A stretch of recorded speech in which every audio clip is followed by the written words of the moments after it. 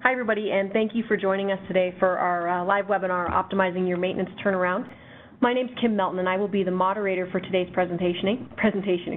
Joining me are David Patrick from Apache Industrial Services and Jack Bittner from Johns Manville.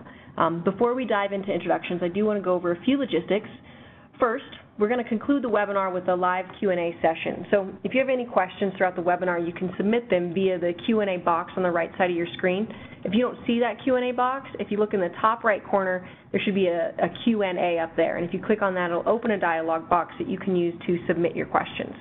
Now, we're frequently asked whether or not we send out these presentations upon their conclusion. And while we don't send out the presentation itself, we do post a recording of it online for you to watch at your leisure or even share with your colleagues. And this ensures that you can actually have the presentation within its full context. Now, this is also part of how we deliver the JM experience to you. So at Johns Manville, the JM experience is part of our culture, and it's based on 4 pillars: people, passion, perform, and protect. And we offer webinars like this to help educate the market and offer a tool and a resource for you and your business. And we're continuously striving to improve and evolve these webinars. So if you have any comments or suggestions as to how we can better accomplish this, or maybe you even feel like we missed the mark today, we'd encourage you to fill out the survey that you're going to receive at the end of the webinar, and we actually use your feedback to improve these and make sure we're providing the information that has the most value to you. So on that note, let's get to introductions. We're going to kick things off here with David. If you could take a few minutes to introduce yourself. Thank you very much. My name is David Patrick. I'm Installation Operations Manager. I'm based out of Westlake, Louisiana. I've been with Apache Industrial Services about 3.5 years, and I've got very close to 40-plus years in the industry. Apache is an industrial specialty contractor. We serve our customers with trained technicians in coatings, both shop and field, insulation, refractory and fireproofing, and scaffolding access. Predominantly, we do work in the Gulf Coast regions, but have done work all over the United States.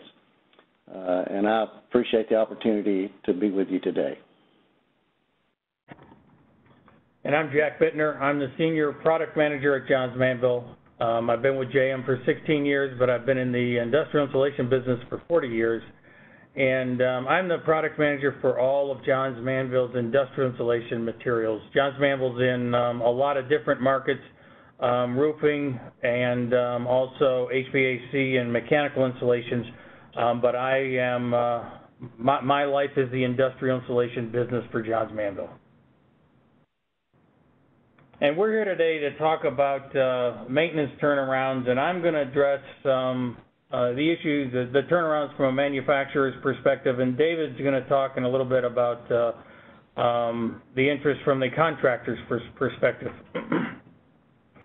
I'm going to start with what I believe we know as a manufacturer about turnarounds. I know the manufacturer is typically farther removed from the insulation manufacturer from turnarounds. Running a facility and it's your turnaround, you don't often see the manufacturers, but we play a key part because we've got to get the material to you when you need it. So what we know is your turnarounds are relatively infrequent by design. You have them every 3 to 5 years, and you'd like to extend them even further than that if you could. They're critical for your facility, and you typically schedule them for the off-season, which is quite often spring and fall.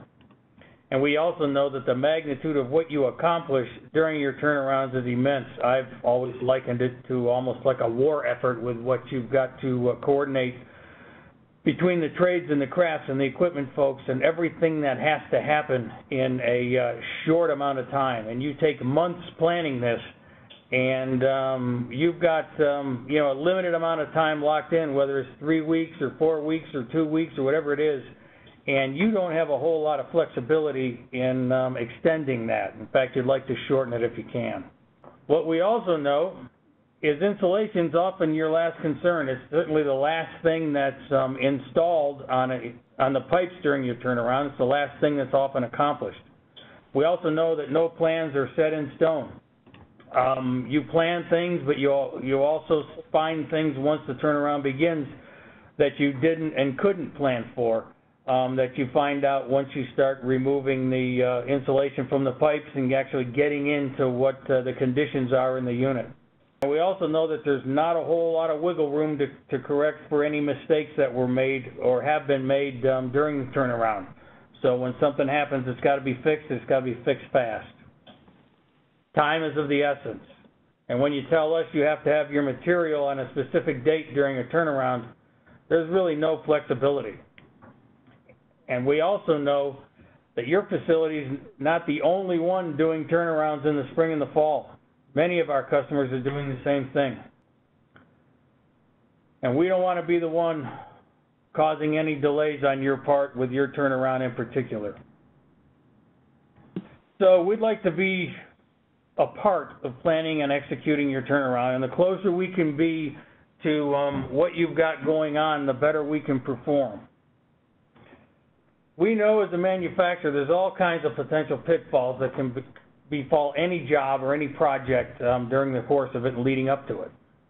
You've got deadlines you've got to meet. There's issues with material availability, whether it's from the production point of view and inventories or transportation. You've got sequencing, delivering materials when you need it. You might need certain pipe sizes of insulation in the beginning and some in the middle and some in the end, but you don't have room on the job site to store all of it at once. So you've got to sequence the deliveries. You've got to time the deliveries with when the equipment arrives and once it's installed and when the pipes have been pressure tested. You've got to coordinate it with other crafts, like the scaffold guys and the insulators and the pipe fitters. And then there's always what you find out on the job once you get into it that you really didn't know about when you were planning it, and you can't know about everything, and we know that happens every single time. So how do we avoid these pitfalls? Proper planning prevents poor performance, and we know the pitfalls are going to happen, but the more we can plan in advance and be involved as a manufacturer in advance of the turnaround, the smoother things can run for all of us. We know that there's a lot of major players that are included in your planning process. You've got your plant crews, your engineers, your contractors, your owners, and we'd like to be a part of that circle as a manufacturer in the planning process. Not in every planning meeting by any means at all, but certainly towards the end, so that we can plan our production and our materials to coincide with what you need when. So how do you get the most from your manufacturer? A few things I'd like you to know about us. Our inventory plans vary seasonally. And as you can see from this chart, our inventory plans kind of vary with your facility's turnarounds. You have them in the spring and the fall, and our inventories go up and down in the spring and the fall. And they're based on historical sales and the sales forecasts we get from the field from our sales guys, who are getting it from your contractors and your distributors. We also plan our inventories down to the SKU level, and that's the individual pipe size and insulation thickness. And we inventory or can manufacture in any insulation material, whether it's calcium silicate or perlite or mineral wool, as much as in excess of 300 SKUs for each of those product lines. But you also need to know we can't turn on a dime. Changing tooling in our production equipment to produce a different pipe size or thickness can take up to 4 hours.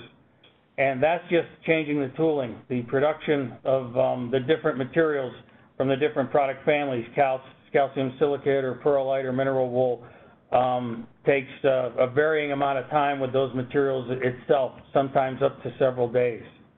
In our production schedule, we have a little margin for error too, and as you might imagine in any factory or production world, unplanned changes in the schedule also has a ripple effect on other orders. Anybody in a manufacturing world would like to run smoothly without unscheduled changeover. We're the same way. And a lot of our inventories are driven by how long it takes to produce a certain type of materials. Different materials have different production processes. And, for example, calcium silicate takes a bit longer to make than mineral wool or perlite, so we carry a lot more inventory of calcium silicate than we do those other products because we can't turn that quickly. And down the line, our customers, our distributors, carry a lot more inventory of certain product lines like calcium silicate for the same reasons.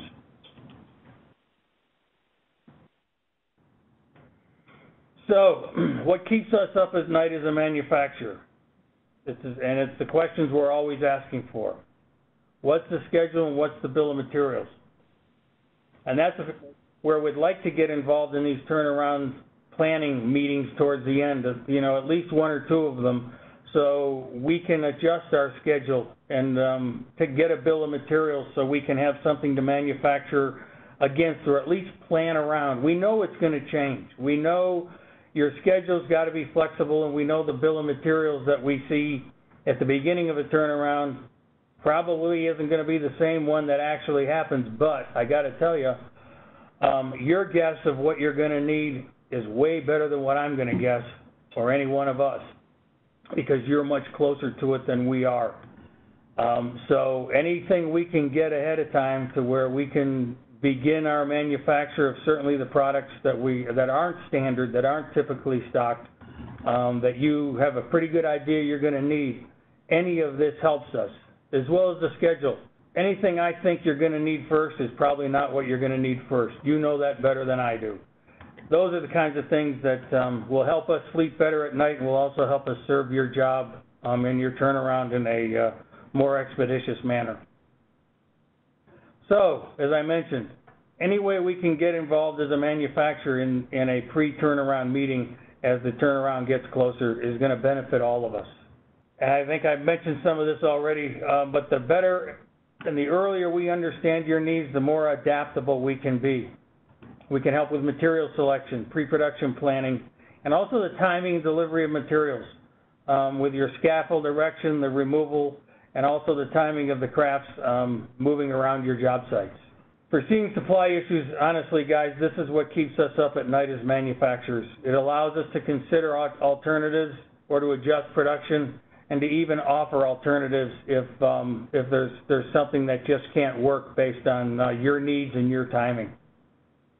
It also helps us reduce costs associated with last-minute reactions, costs associated with reactions in the plant, and also with transportation, which is getting more difficult these days. Transportation, I don't know whether you probably all know it because this has been happening in our world since really almost the first of the year. Transportation industry in the United States is experiencing major inflation due to lack of drivers and now these legally enforced and limits on drivable hours where the logs are no longer handwritten logs, everything's electronic. And securing last-minute transportation for all of us as manufacturers has become substantially more expensive this year and more difficult to secure.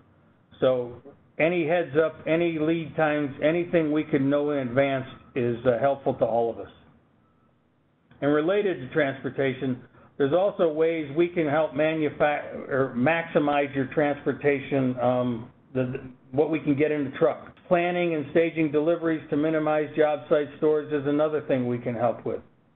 And maximizing material we can get in a truck, as I just mentioned, by offering or producing materials that just cube out trucks better. There are space-saving materials that, as you can see in the middle, of V-groove mineral wool that ships flat and is formed on a job site. You can get about twice as much as material in general in a truck with product like this that ships flat than you can something that's free-formed and now you're shipping air.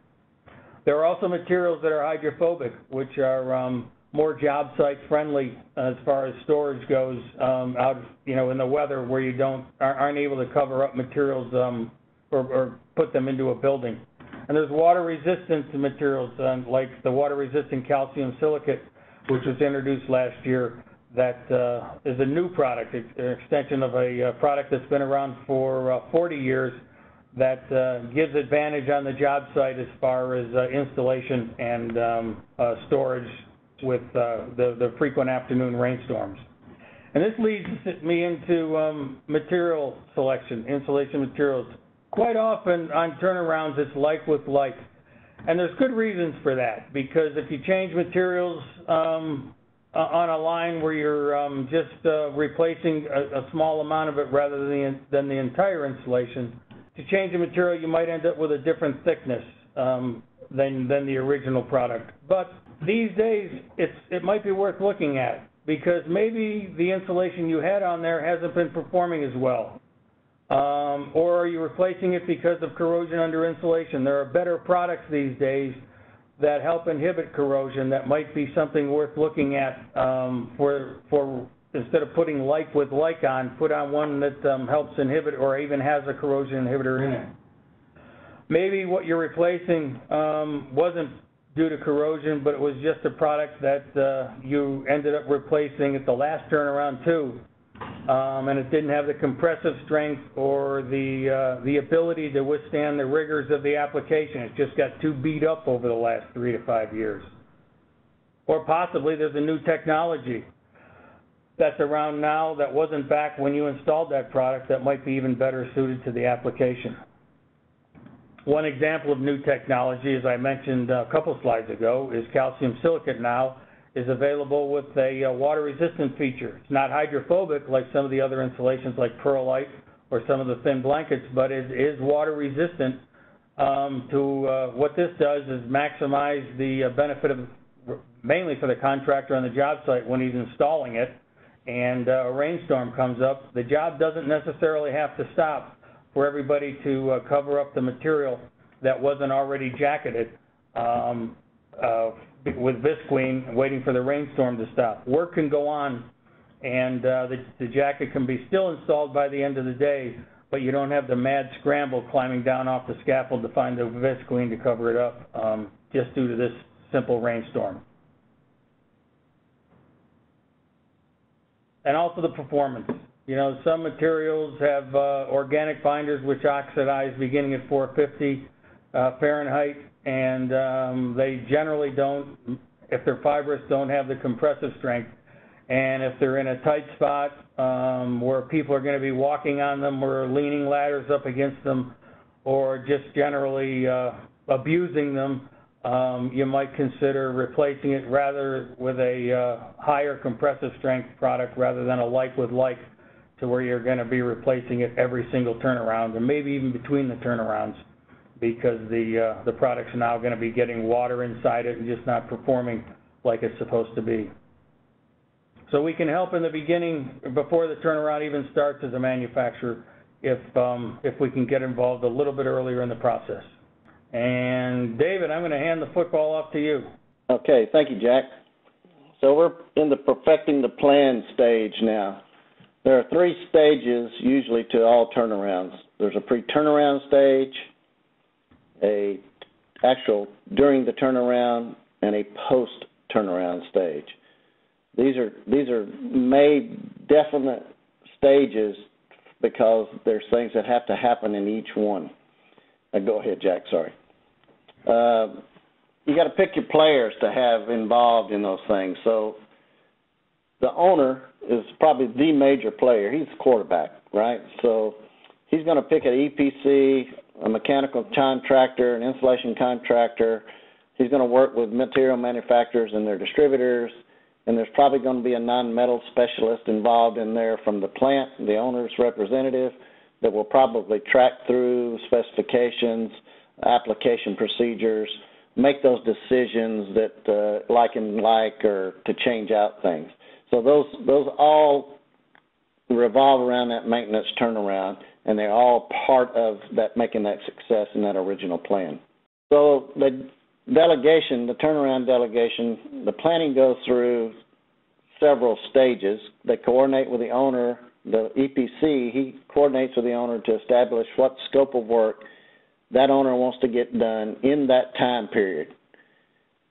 That happens because you've got to have some plan to get finished, because time is money here. As Jack said, these could be 2-week turnarounds, they could be a week turnaround, they'd be a month turnaround.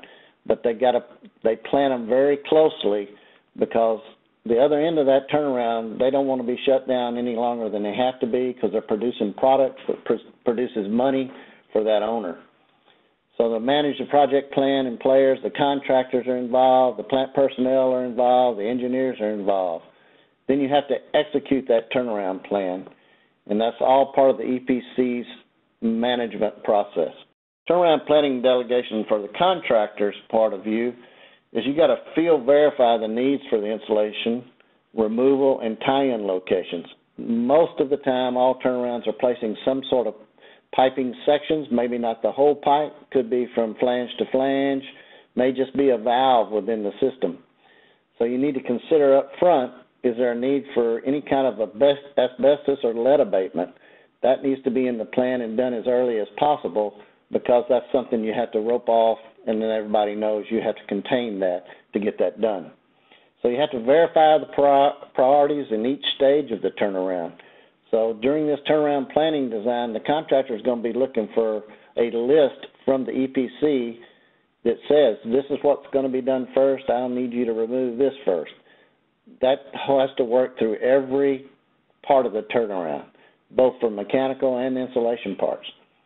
So you develop estimates with the client because he's giving you the criteria by turnaround item, test package number, the area location, etc. So all those can be done together to see what the total budget would be for that turnaround. You also have to have a contingency plan because of historical discoverables. So you have to put in some contingency money in case, this time we go into the reactor and the bottom head is bad and we're going to have to replace it or either repair it, because it's happened at every turnaround in history. So it's very possible it's going to happen again. So you have to be prepared to have that ready if it happens again. So the facility owner's portion of the planning is he initiates that process, he establishes what needs to happen during that turnaround, and he has those priorities. Because if it gets to a certain point that he runs into so many discoverables, there may be sections of that turnaround they just don't get to because they need to get back online. He has to establish that priority and those needs. He recruits the EPC for support and management of the turnaround. He determines the budget based on what the EPC returns back to him from all the contractors. And he also represents his or her interest in the turnaround. So he's always involved. He's always the guy going to get the reports, find out where he stands, because time is money in his pocket. The manufacturer. So I'm going to kind of put manufacturer distributors together and fabricators, because they're the material supply group. They make sure the materials are ready when we need them as a contractor. So they offer information for updated materials, new innovative ideas, and new technology that needs to be kind of brought to the front of the planning that may also stop some of the issues that they've had in the past.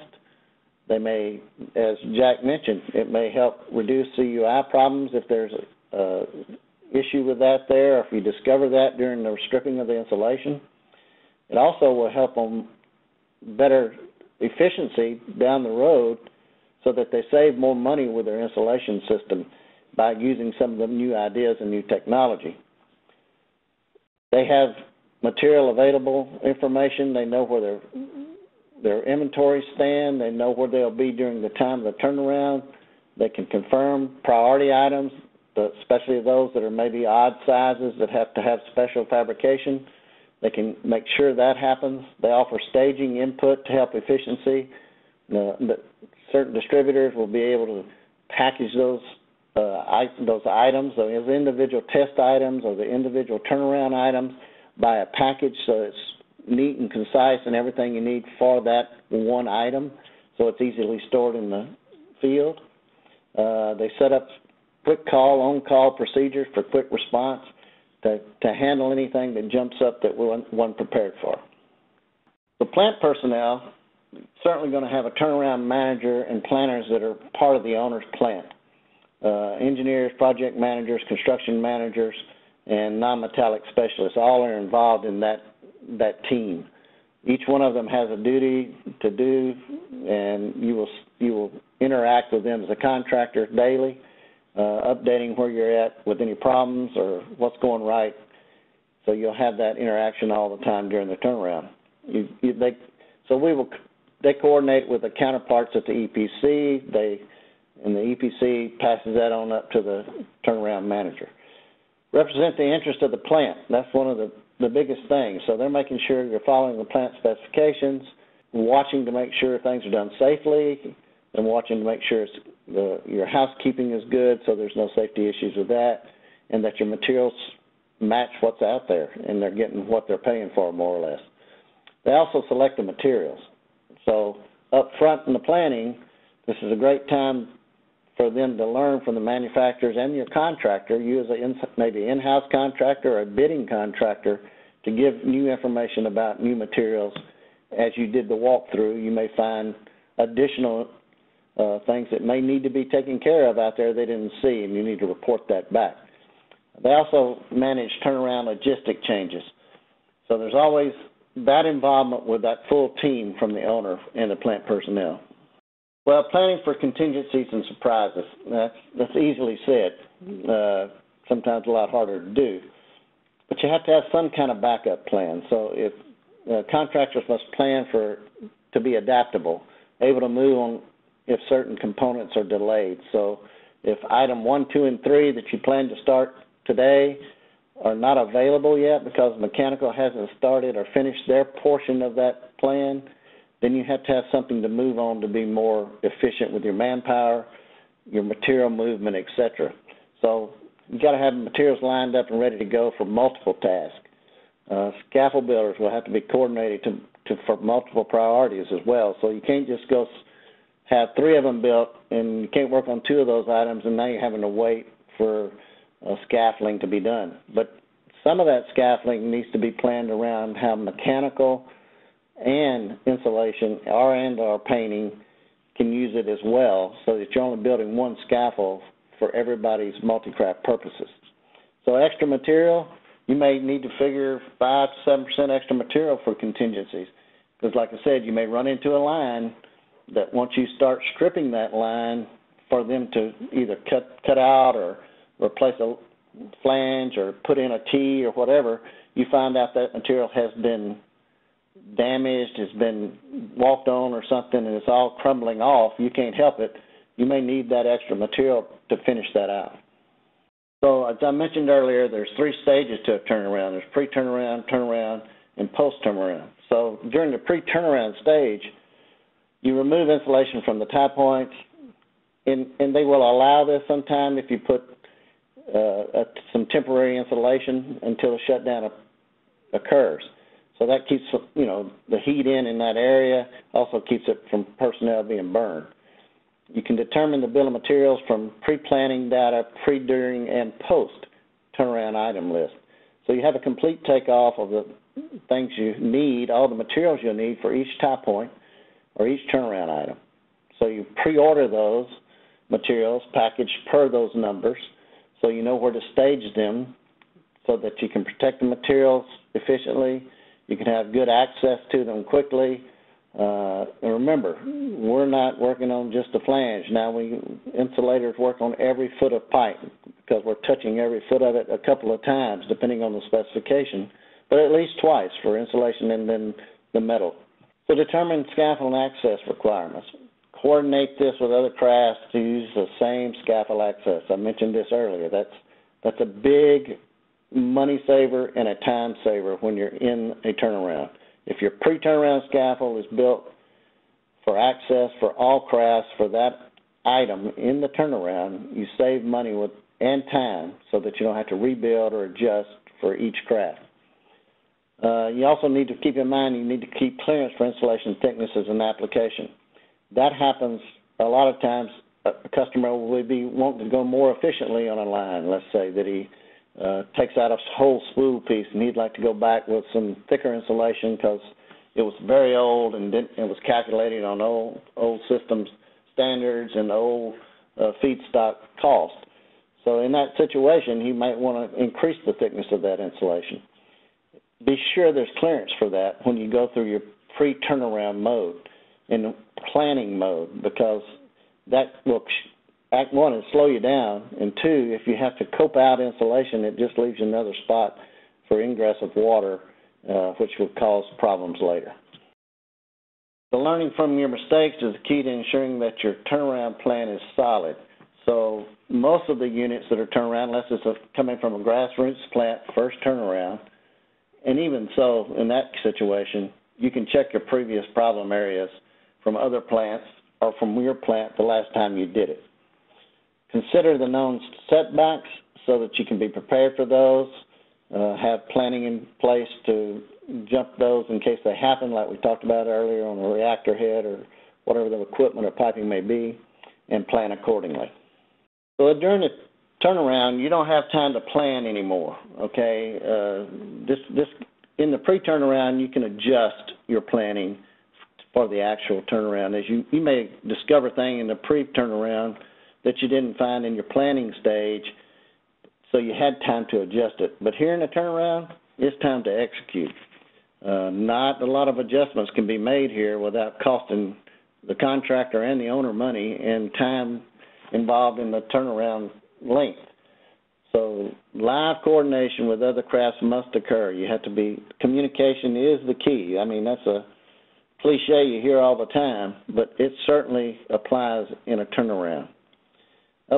Update the plan daily to incorporate any changes that have happened, reschedule items, reschedule material, line up and where you stage it.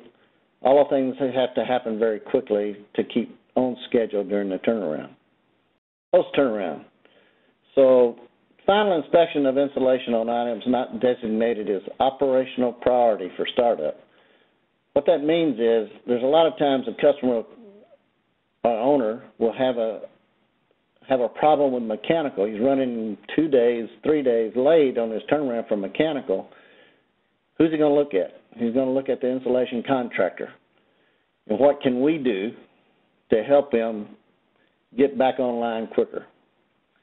So some of the things we do is temporary wrap hot valves and flanges with a quick wrap of some insulation to keep people from getting burned, but will get him back online.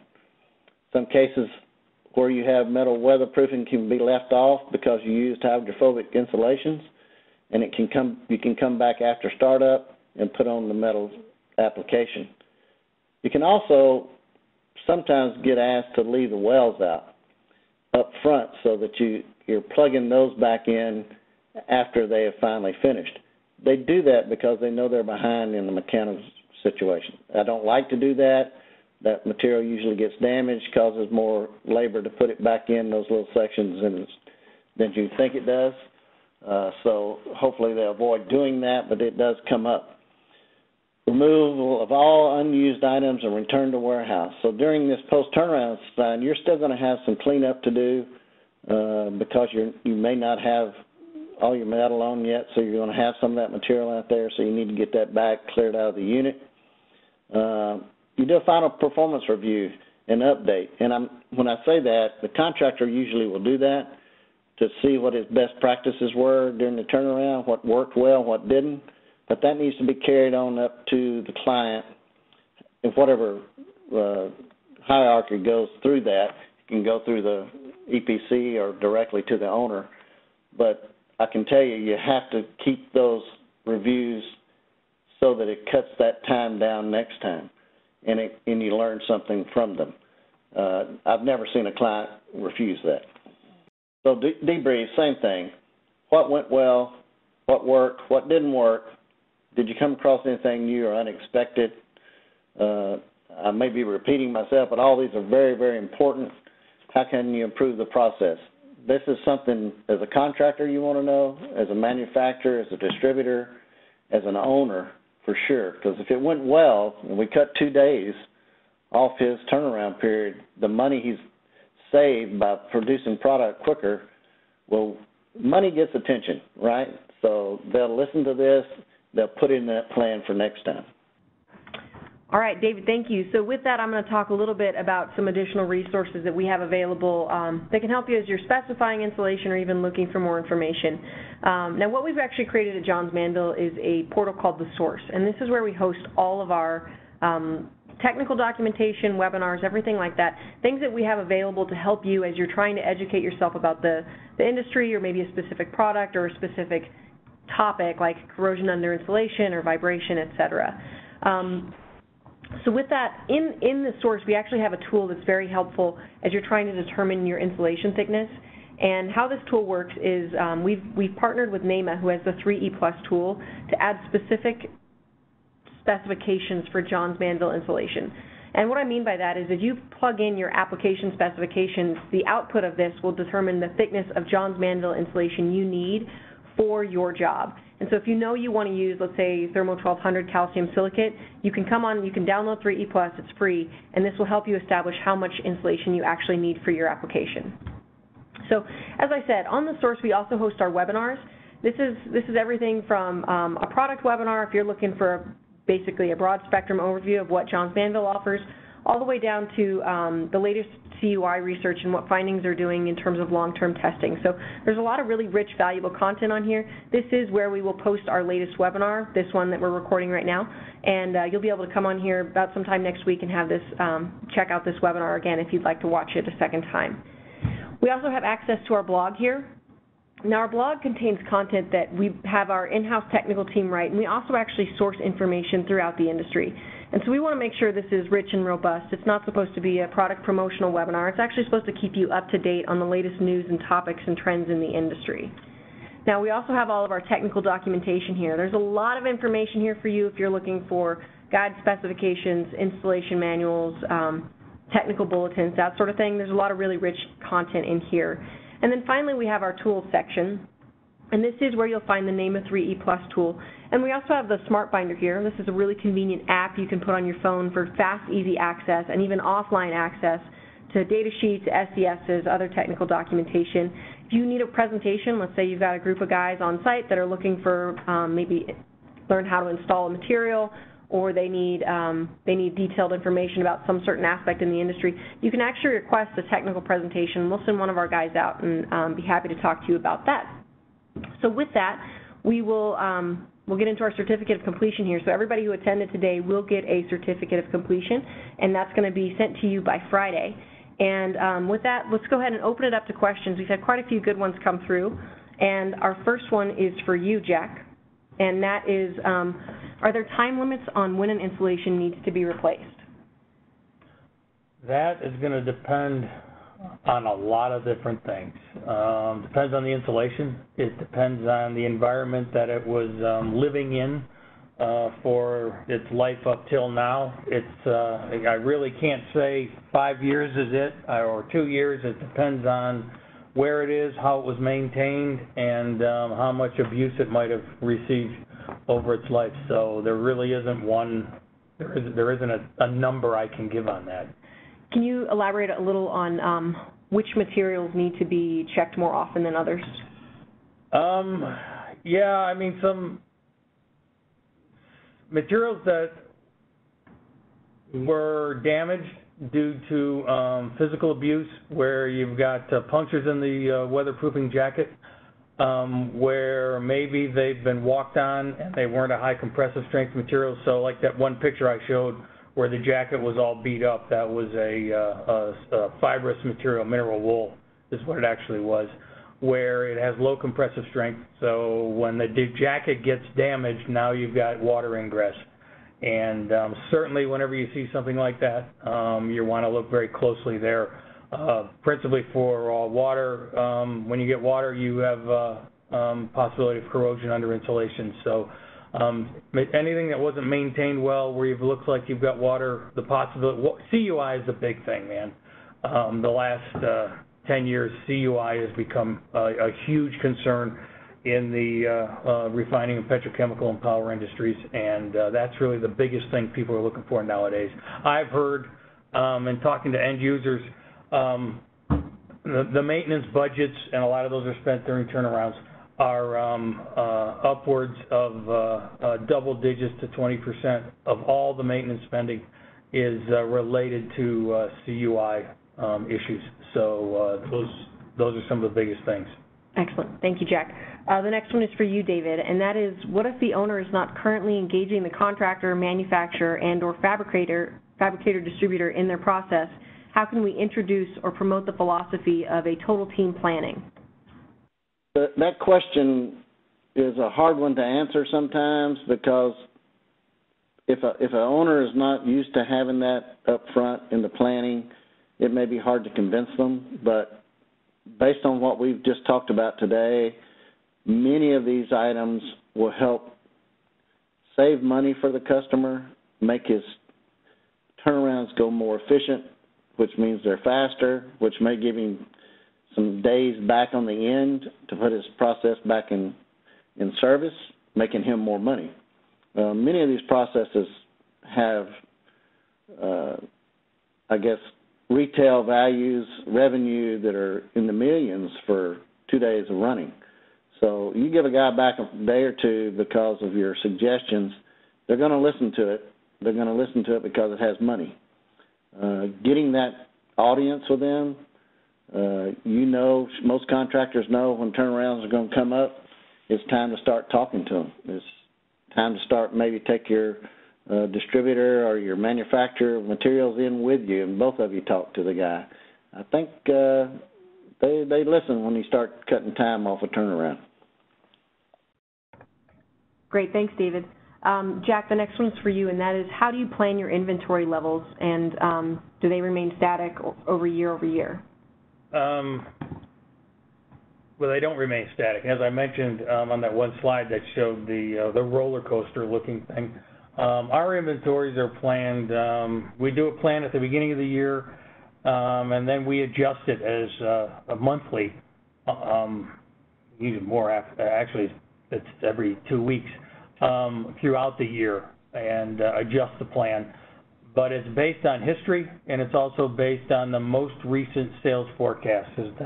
That's where we adjust it every couple of weeks. And it's not static, so it's not, some level, the same level every month of every year. It goes up and down based upon our busy seasons, which what we call our busy season is your turnaround season. And it's the spring and the fall are the big ones, with the fall being the higher, the busier season for us, and that's pretty much based on I don't know, 40 years of history, spring and fall, with fall being the biggest. So it's a moving target, and we keep moving it, trying to make sure we have the right material when we need it, which is pretty much when you need it. Excellent. The next one is also for you, Jack, and that is, how does thermal insulation coating compare to traditional insulation? They're considering replacing traditional insulation with TIC due to CUI issues. So TIC coating? Mm-hmm. I'm familiar a little bit with coatings because they're being used more and more. So I'm not fully familiar with TIC, so I'm having a hard time. I'll have a hard time addressing that, but I know there are a lot of coatings specified these days for pipes, and it's all related to the CUI issue. And so I don't know how TIC performs as opposed to like a TSA, a thermal spray aluminum, versus some of the other ones. But coatings on the pipe under the insulation to break the connection between water and the insulations in the pipe are very common these days, and I think they're something that's here to stay. But I can't comment on TIC. I just don't know. David, do you have a comment on that? Yeah, please. There's several coatings for insulation out there. The temperature range is limited on the hot side and the cold side for the coating. It may be something that's really good to fight CUI where there's in the CUI range. 140 degrees to kind of keep it there, but 200 degrees maybe where that's a CUI problem. There are some coatings that will handle that and bring it down to a good touch temperature. But where it gets high coated for insulation, there's certainly coatings that can take high temperatures, but they're not an insulation coating. So the insulated coatings have a temperature range that won't reach to where typical insulation does. Oh, okay. So maybe this is related to insulation used as coating, or coatings used as insulation? This one says that they're specifically considering replacing traditional insulation with TIC due to CUI issues. Oh, okay. All right. And these, I think, are coatings that, I think it's more of an emissivity play as far as the insulation value. Right. Yeah, okay, I'm sorry. I misinterpreted the question. I don't think they're like you said, David, you answered it more correctly, because they are for the lower temperatures. And there's still a lot of heat loss on those because it's all based on color and emissivity. But but they do bring the surface temperature down, and they do provide a coating to the pipe, which is beneficial for CUI. But there is heat loss, and you can run the calculations on what you're looking at with heat loss with those. Excellent. And we do actually offer a technical bulletin online, and we will follow up with the person who asked this question privately and send that technical bulletin. Jack, we had a number of questions come through about the water-resistant calcium silicate. Can you just elaborate a little bit more on what the product is, how it came about, so on and so forth? Yes, this is an enhancement we made a year ago.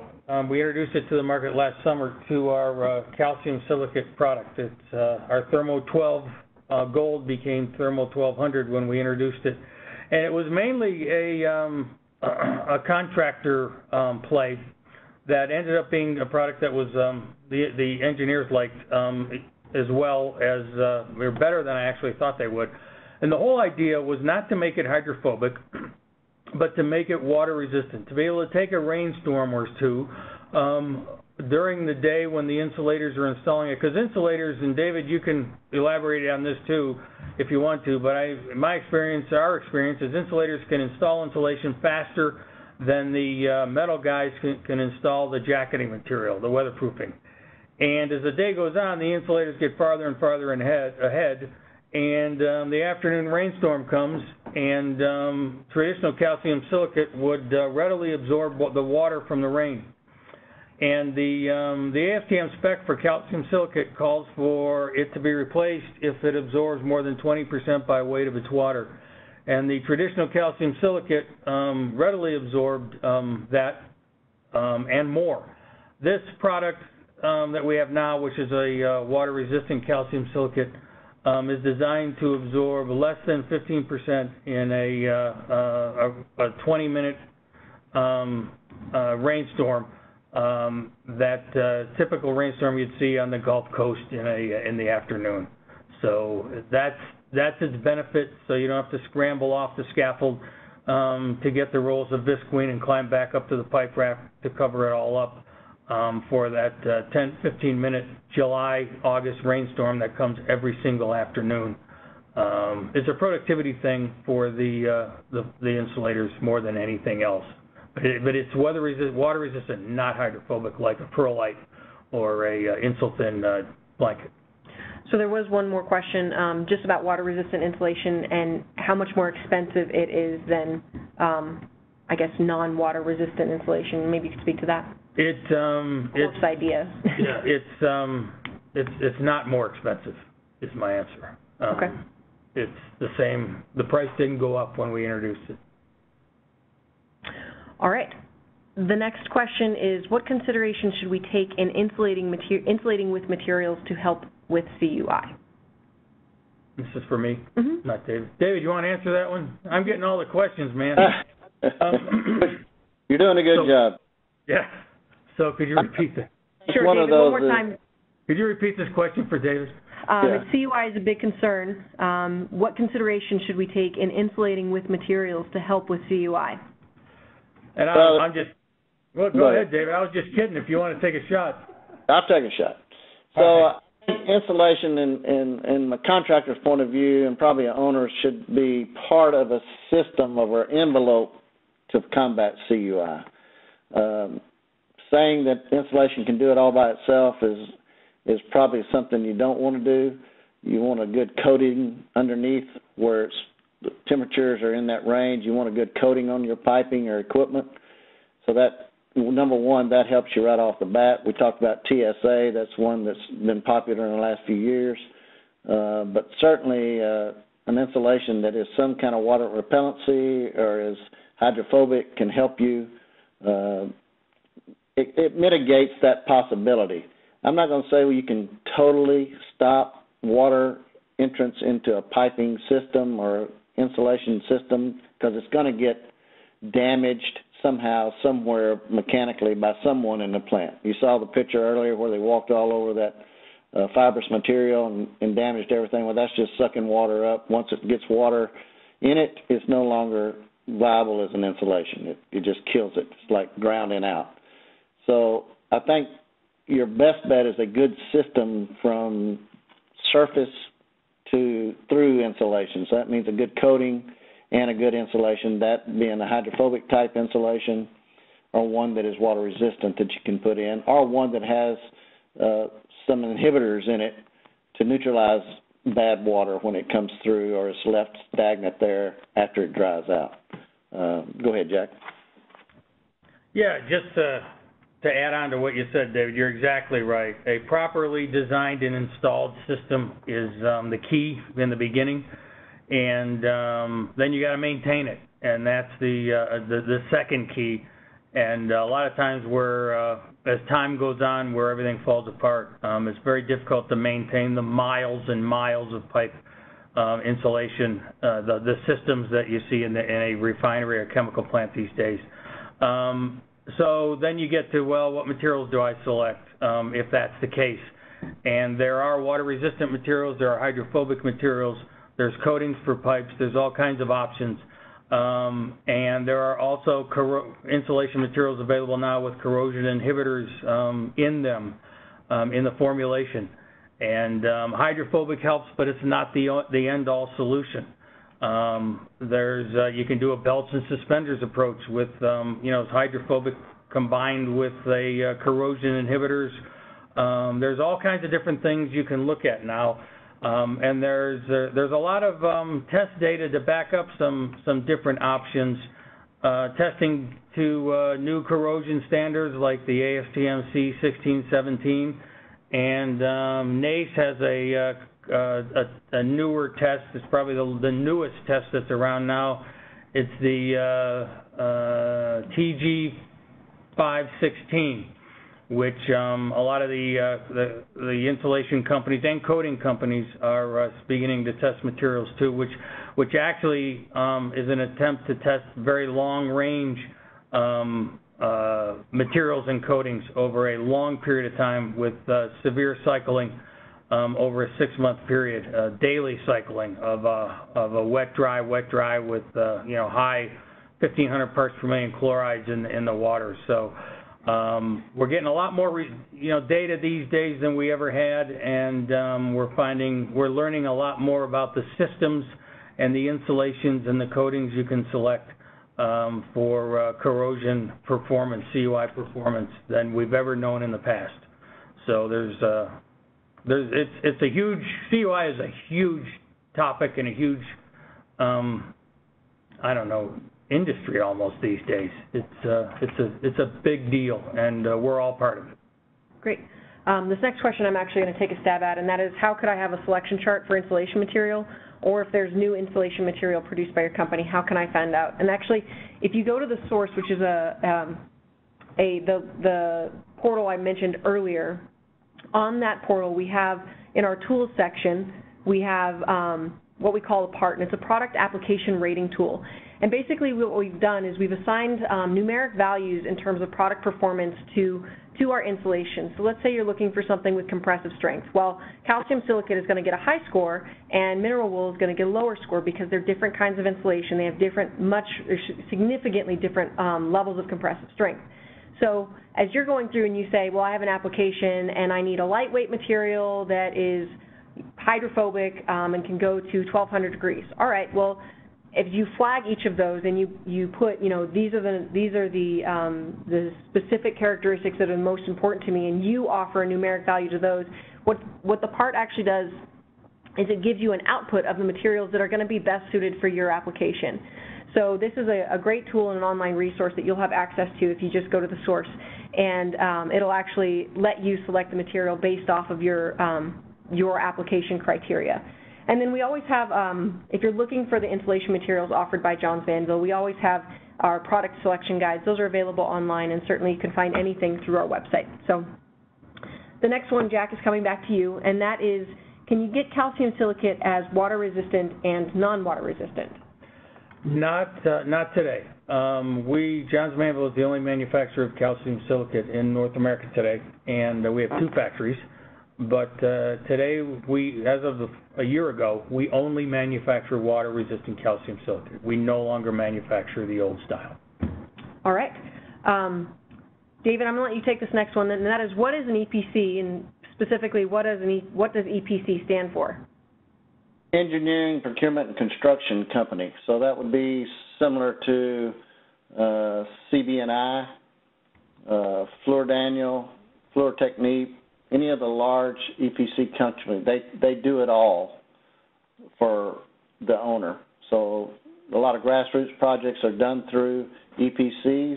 The owner knows what he wants, gets them in there to design it, procure everybody that does the work, and do the construction at some time.